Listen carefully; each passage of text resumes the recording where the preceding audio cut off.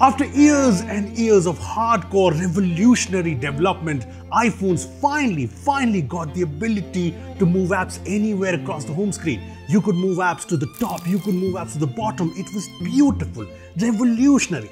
But Samsung was like, oh my OneUI.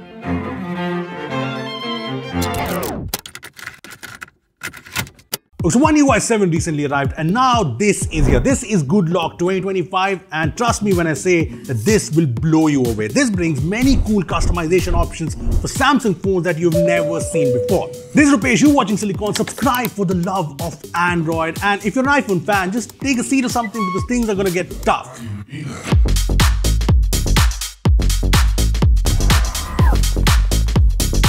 So this is the new Goodlock 2025 update, and as you can see, Goodlock has gone through a big change. It's got these new animations at the start, there's a new GIF at the top saying grand opening for OneUI 7, and the whole UI is revamped. You now get different tabs like notice, progress, tips right at the top.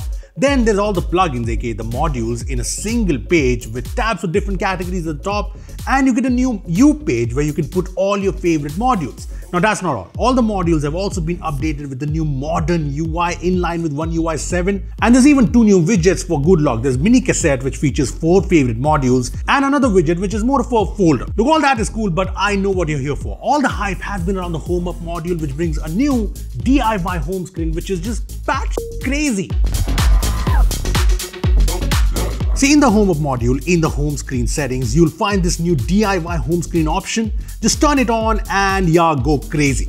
See, now when you press hold on the home screen, you get this new DIY home option. Just tap this and you have ultimate control. This lets you freely move items on the home screen, so you can move icons anywhere. And this is not iPhone wala anywhere, literally anywhere. You can rotate them however you want. You can do the same with widgets. In fact, you can even overlap things. Put an icon on top of a widget, put a widget on top of a widget, however you want it. It's all fair game. And that's not all. You can even remove this dog, the favorites bar from below using this option so that you even have more space to put more icons and widgets anywhere. I also like this sort of control bar here. So when you rotate something or make anything bigger, these 2 options automatically activate, letting you reset the size and reset the rotation.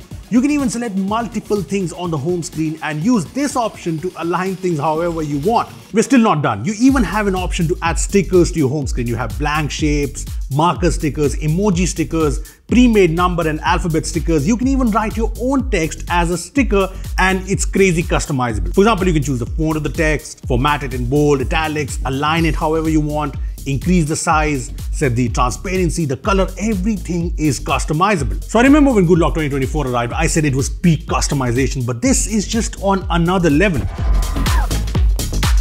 Moving on, as we all know, OneUI 7 goes big on animations. I mean, it's not as great as OxygenOS 15's animations, but it's a big improvement over OneUI 6.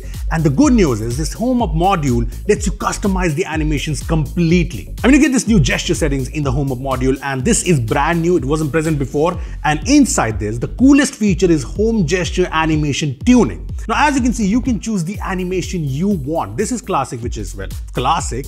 This is elegance for all the elegant people. This is dynamic, which is faster and more bouncy. Sweet is for anyone who really loves animations, slow, all nice. You can also use simple tuning and check if you want your animations really fast or you want it emotionally, nicely, softly, you know. Yeah, that's a bit too much control. There's even advanced tuning, which is absolutely crazy. You can literally customize the icon's movement and just see the amount of control there is. You can select how fast the icon shrinks down. You can make it faster, add more vibrations to the icon. You can set the tracking position at the icon for the animation to follow it. You can customize the wallpaper animation when going to the home screen, add blur effects. You can customize the animation of icons and widgets when you go to the home screen. Yeah, this level of control over animations is insane, but really cool. You also get new folder customizations in the Goodlock update. For example, you can select the size of the pop-up folders. There's small, there's medium, and there's large. Or you can set it to dynamically set the size depending on the number of icons. You can also set it to open from the center always. You can hide the edit bar in folders, remove the blur. Yeah, pretty handy options. OneUI 7 also brought enlarged folders, and you can customize that too with Home Up. You can increase the size of large folders. You can change the grid size of the folder, and you can even increase or decrease the icon size. Now, if you are someone who uses the Edge panel in OneUI, Home Up brings a couple of handy options for that too. So this option lets you see all the apps you have selected for the Edge panel at once instead of you having to scroll for it. The second option is great too. So you have the option to see recently opened up apps in the Edge panel, but you can only see a few of them. This option makes sure you can scroll and see more and open them quickly.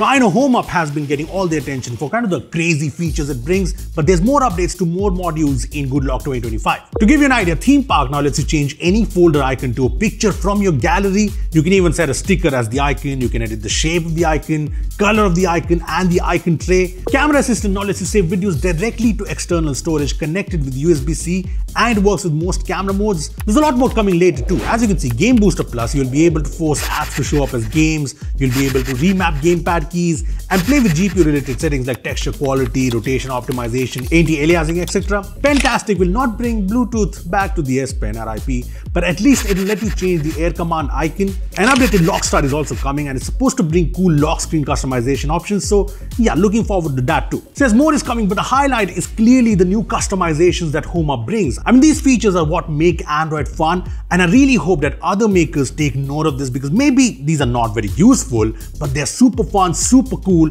and they make Android exciting. Now, do note that this Goodlock 2025 update is still in beta, and this will be coming in stable form to OneUI 7 running Samsung phones.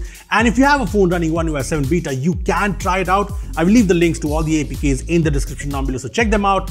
And yeah, do try the DIY home screen. I know you'll go crazy. And comment below your experience with the new Goodlock 2025 update. And if you like this video, make sure to hit like, subscribe, and thanks for watching. I'll see you in the next one.